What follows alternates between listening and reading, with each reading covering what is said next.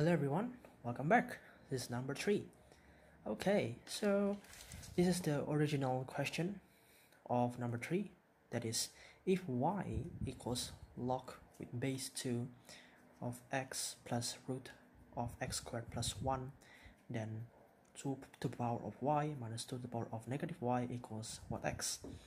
Yep, so if you look at it, this is the rather simple question, but we should be aware of it, right? Let's draw a line here. Okay, so what I do is first we assemble 2 to the power of y and minus 2 to the power of negative y. This could be equal to this one, right? Now we can set an equal denominator like we used to do in the fraction. So 2y squared minus 1 over to the power of y. And if you understand, for the simple algebra, sorry for the blur, okay, for the simple algebra, that is equal to 2y plus 1 to the power of y minus 1. Okay, now we solved for to the power of y. 2 to the power of y is 2 to the power of logarithm 2 x plus root of x squared plus 1.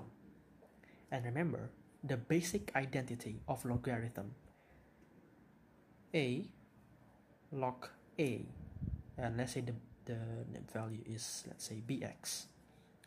If the number who powers this logarithm, if the number is equal to the base, then this is always equal to bx. Therefore, this is equal to this, because 2 and 2 is the same, number equal to base, and this is the answer. So we can substitute 2 to the power of y with this in this fraction. So x plus x squared root of x squared plus 1, just want to bracket it and start going.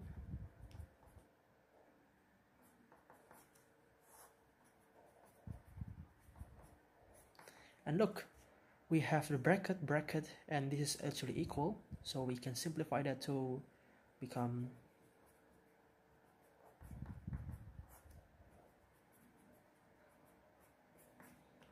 right, and we can actually calculate this. So that x squared plus x squared plus 1 plus 2x of x squared plus 1 minus 1 x plus root of x squared plus 1